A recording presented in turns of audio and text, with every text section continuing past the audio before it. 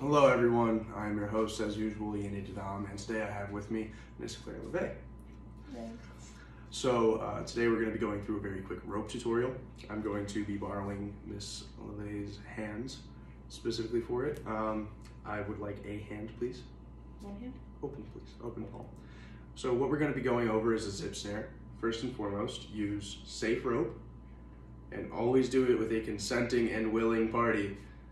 Miss LeVay, are you willing today? Absolutely. So I have your express consent to do this? Yes. Okay, fantastic. So this is a zip snare. It is a very basic type of knot. Essentially, you're going to find the bite, which is the exact midpoint of the rope. You want everything very equidistant apart. You're going to find the bite. You're going to place it in the palm of the hand. You're going to take the rest of the rope and pull it through the bite. Like so.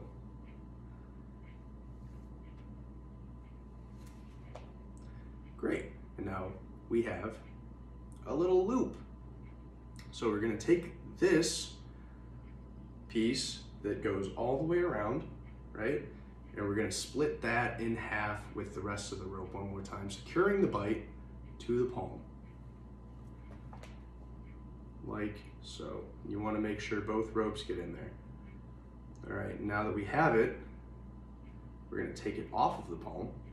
Thank you, Miss LeVay, that's all the help I need from you for this second. We're going to take some of the rope that we have here, we're going to thread it, like so. Like that. And now we have this little loop. And if I could borrow a wrist, please. This is a very nice, secure knot for restraint. Specifically in the wrist, it tightens and loosens very easily. You can slip your wrist out of there now. Maybe. With a little bit of extra pressure. So essentially a zip snare is really good for tightening down on a limb and restraining it to something, hence the rest of the rope.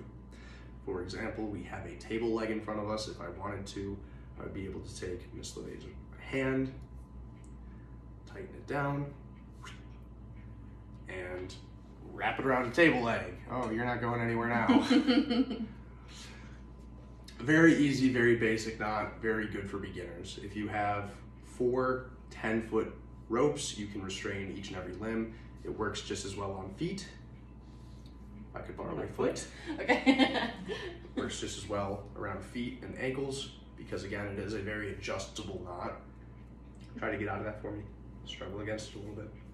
Yeah. There's no getting out of it. Very good for restraint. Keep in mind, bondage is always with a consensual party, and it is always with two willing consensual participants. If it is not, that is kidnapping and a felony. Don't do that. Don't do that. Have a good day.